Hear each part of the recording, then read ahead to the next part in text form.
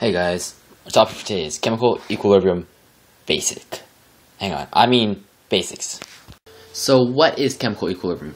Physically, it's when there are no more changes in concentration, but chemically, it's when the forward reaction rate equals the reverse reaction rate. To illustrate this, let's pretend we have two rooms, with the left side representing the forward reaction and the right side representing the reverse. And let's say there's 5 people in the right room and 3 people in the left room.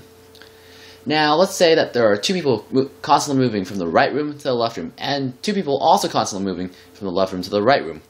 And though these people are constantly moving between the rooms, the amount of people in each room stays the same. So now that we know what equilibrium is, how do we know if a system is at equilibrium? Well, basically, if K is equal to Q, which we'll get to in a minute, then the system is at equilibrium.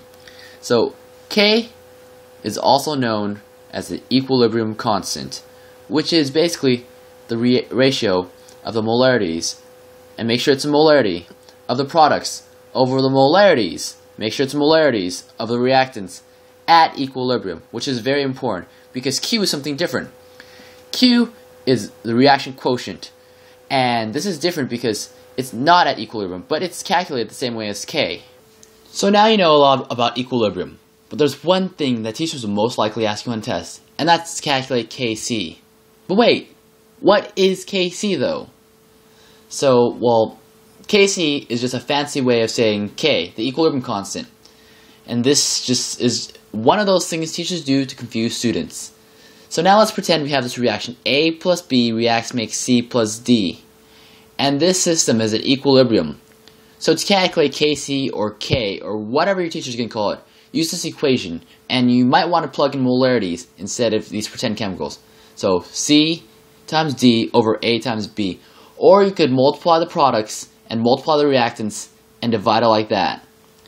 Or let's say A has a coefficient of 2. Then in the equation raise A to the second power, or whatever the coefficient is. Or D is a solid.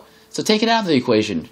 So that's because there are some things you will never include, but you should include gases. And you should also include aqueous solutions. But you should never include these things because it will mess up your results. You should never include pure liquids, so don't include that because that'll mess up your results. And don't include solids. So thanks for watching, guys. Hope you learned a lot. Like and subscribe, please. So we hope you ace.